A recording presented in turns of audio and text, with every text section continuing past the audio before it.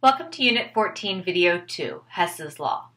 By the end of this video, you should understand why Hess's Law can be used to calculate enthalpy of a reaction, and you should be able to use Hess's Law to calculate enthalpy of a reaction.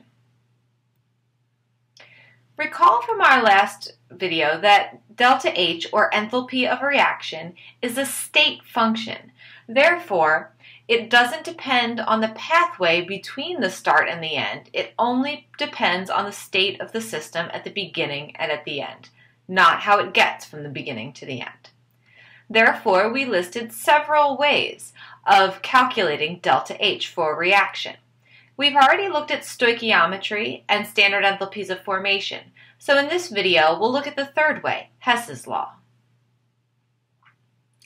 Hess's Law tells us that if a series of reactions are added together, the enthalpy change for the net reaction will be the sum of the enthalpy changes for the individual steps.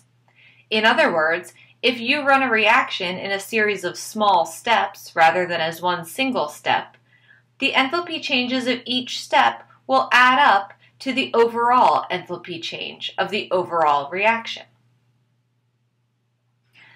The best way to understand this is to look at an example. Imagine we want to know the delta H, or the enthalpy change, for this reaction.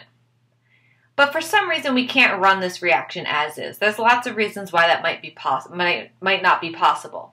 For one, these reactants and products are all gases, so it's hard to measure temperature changes with gases. Also, sometimes the energy changes are just too big to measure. So instead, we might run this reaction in small steps. We're going to call this reaction our goal reaction, because this is the reaction we want to find the delta H for. Here's two steps that we might run in order to get the overall enthalpy change. These are called elementary reactions. They're smaller steps that we can add up to give us a larger process. Notice that if we add these up just as you would mathematically, we can start by canceling anything that appears on each side of the yield sign, just like you'd cancel anything that appears on both sides of an equal sign. And from there, we can sum our reactions. Notice in the reactants, we're left with 1 nitrogen and 2 oxygens, and in the products, we're left with 2 nitrogen dioxides. Notice that the reaction that we've gotten as the sum is the same as our goal reaction. Likewise, the delta H for this goal reaction is the sum of the delta H's of the two steps.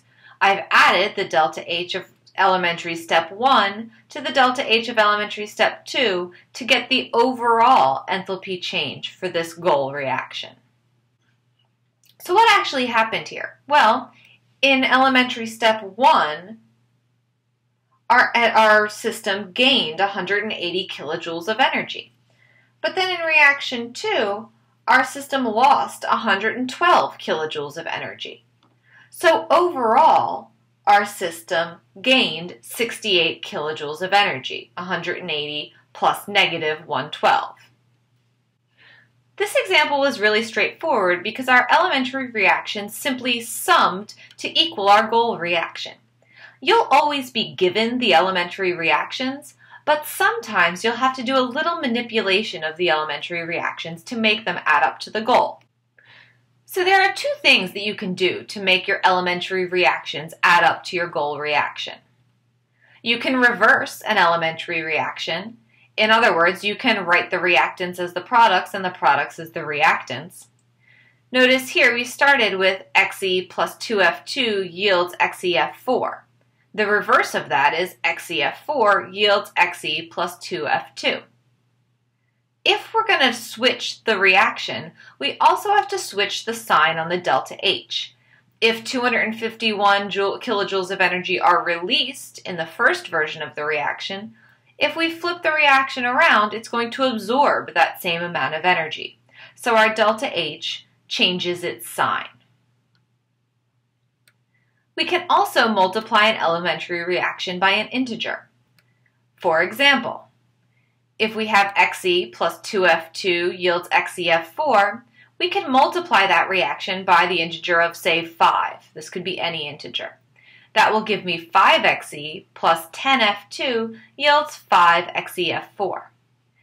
If we do this, we will also multiply our delta H by that same integer, because if 1 mole of xenon and 2 moles of fluorine releases 251 kilojoules, then 5 times that much xenon and fluorine will release 5 times that much energy.